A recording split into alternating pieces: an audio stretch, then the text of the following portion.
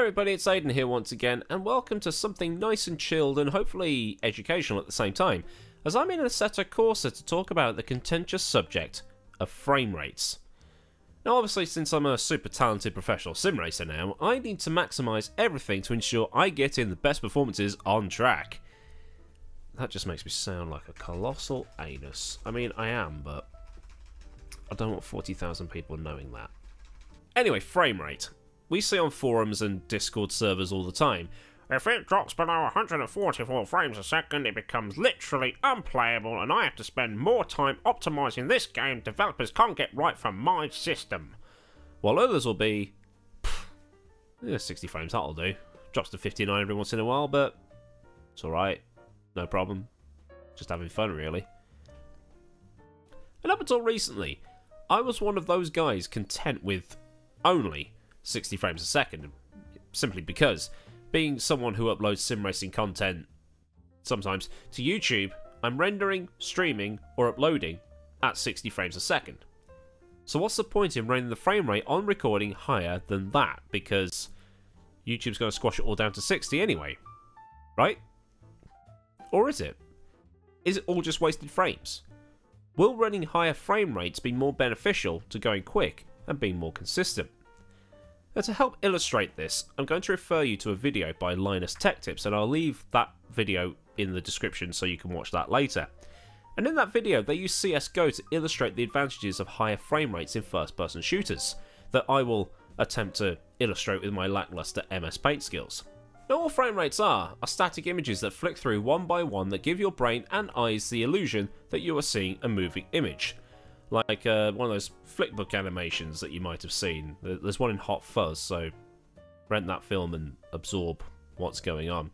But everything you see, cartoons, films, television programs, sports broadcasts and stuff, are all static images played one after the other. And usually this rate is 24 of these static images every 1 second, which gives us 24 frames per second.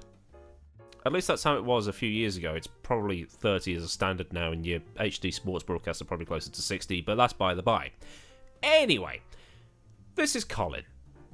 Colin is a terrorist. He's a very classy terrorist because he's wearing a top hat. And we need to shoot Colin because Colin is a bad guy. At 30 frames a second, Colin would effectively be skipping across your screen. At least, if you were to watch the footage frame by frame, he would appear to just be jumping across your screen. If you double the frame rate to 60, those gaps will be filled with double the Colin, giving you effectively twice as long to line up your shot with less guesswork of where he'd be, and you'd be more consistent at shooting Colin in the face. Bump it up to 120, and it would look a lot smoother.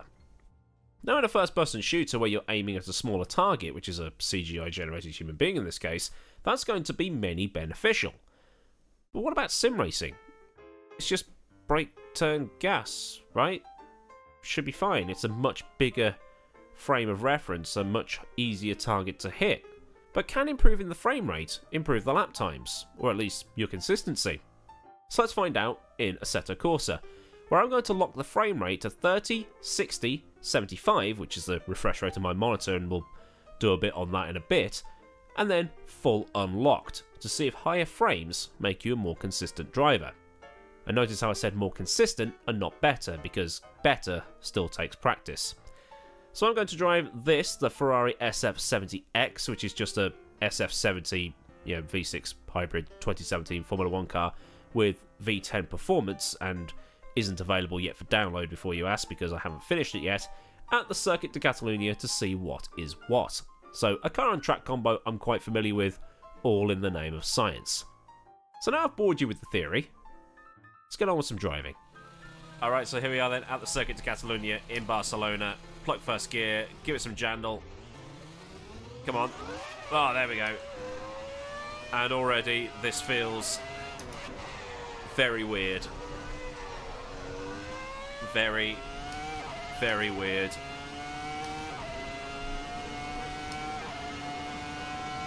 Hard to believe that about 15 years ago this was considered normal. 30 frames. Somewhere as a breaking point. Could do with a couple more clicks of brake bias, I think.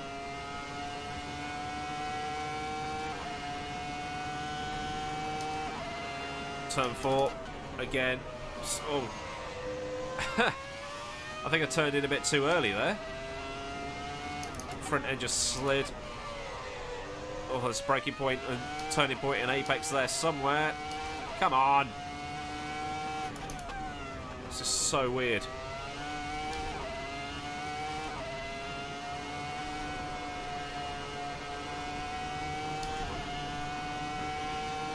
I'm just guessing now. I reckon if I spent a few hours doing this, I'd probably get there eventually. But straight out the box, not good.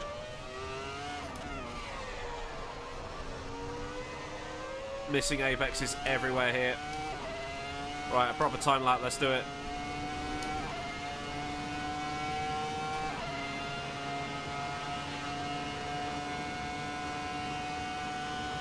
Where's my braking point? There. About the 100-meter board, but it just feels like I'm braking so much earlier than normal.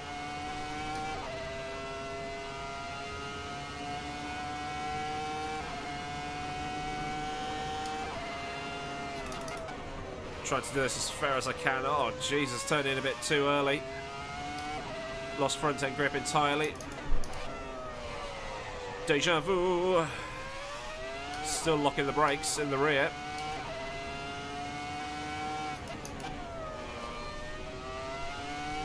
I'm actually struggling to focus right now.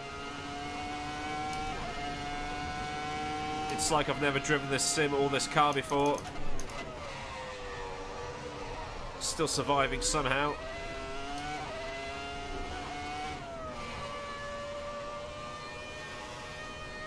Alright, corner goes on forever. Can't wait to go back to 60 frames.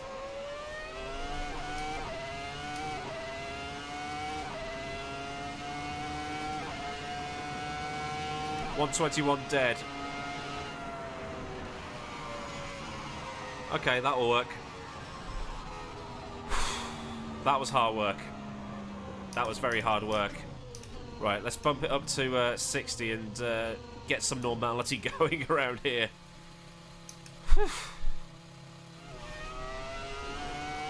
Okay, this feels a lot better already. It's so much smoother. Easier to turn in from the apex. But it will be interesting to see what happens when we turn the frame rates up later on. But here we go for a time lap. Feels a lot less like a slideshow. Looks like watching something on PowerPoint before.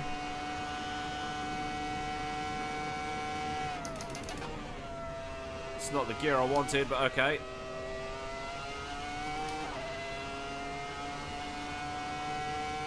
So I've got to beat a 21 dead, really.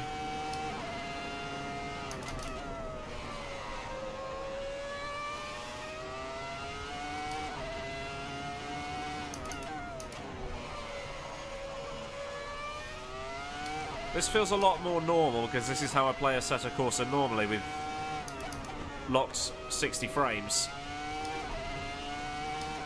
So obviously it's going to feel a lot more natural.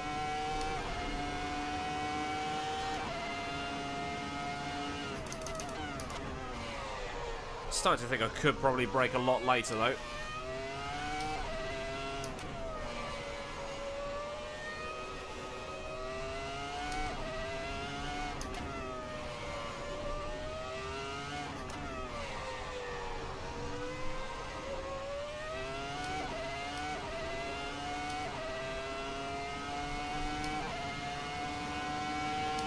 $19.5.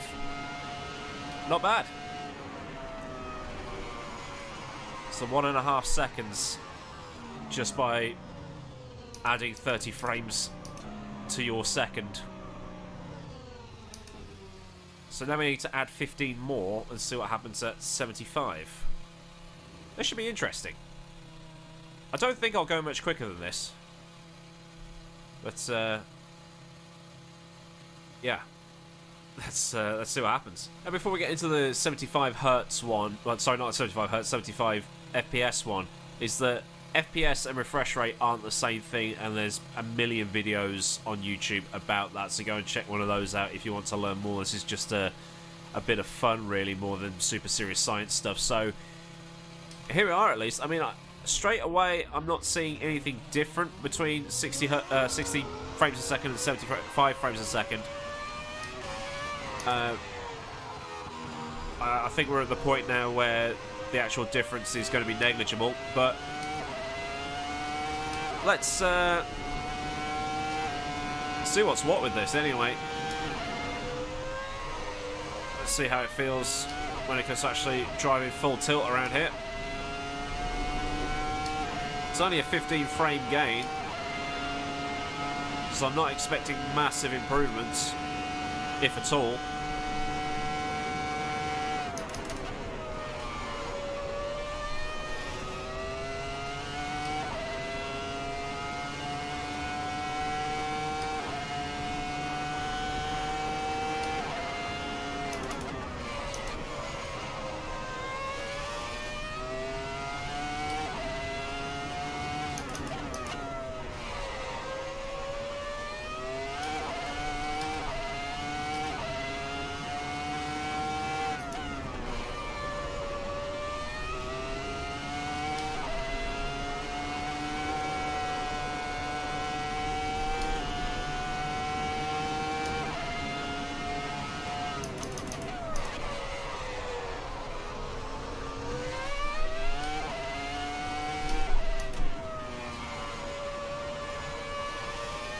Almost at the end of the lap.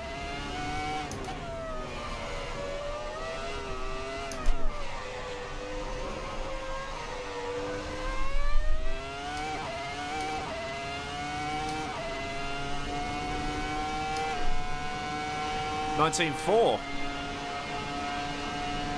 Whew. So the next one is one that I haven't done, and that is full unlimited frames, no cap at all. That's actually the first time I've driven over 60 frames a second in Assetto Corsa ever. I've only ever had it limited to 60, so let's unlock all the frames and see what happens next. Final lap, let's go. Alright, final lap then. Got about 130 to 150 frames a second here, and it does feel a bit smoother, I'm not gonna lie. But then again, the refresh rate of my monitor is only 75 hertz, so on a 120, 144 frame, well, sorry, 144 hertz monitor, it probably would look a lot smoother. Let's see what I can do.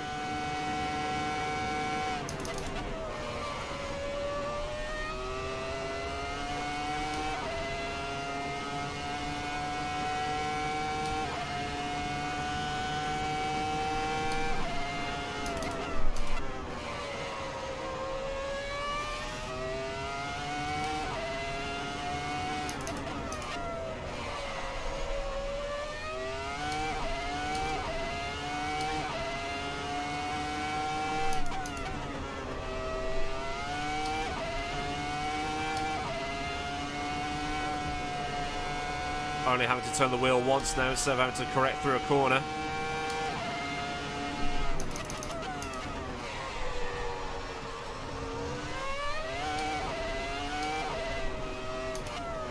Easier to correct that slide.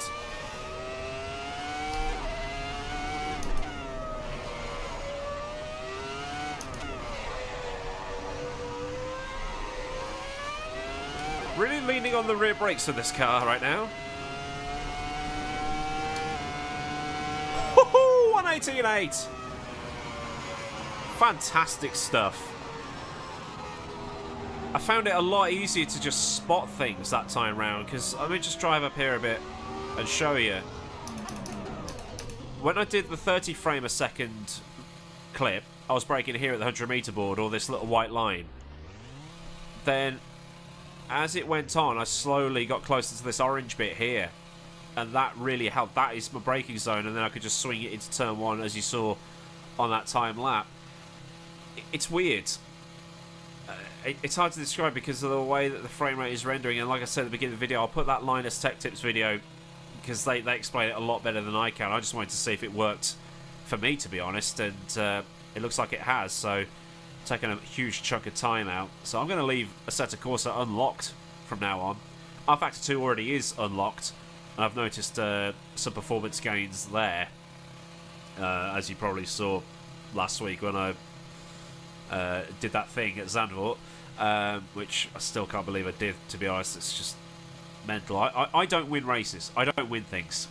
That's pretty much it.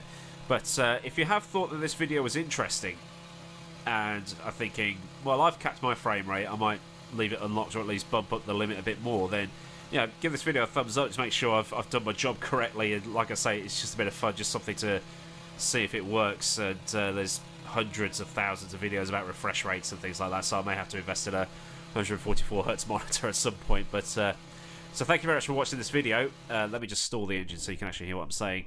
Thanks very much for watching. I've been Aidan, and like I say, if you enjoyed the video, give it a thumbs up. If you want to see more sim racing stuff or story time, pressing issues, that kind of thing, or I'll do a highlight video of the last Race All-Star esports battle contest petition thing later in the week.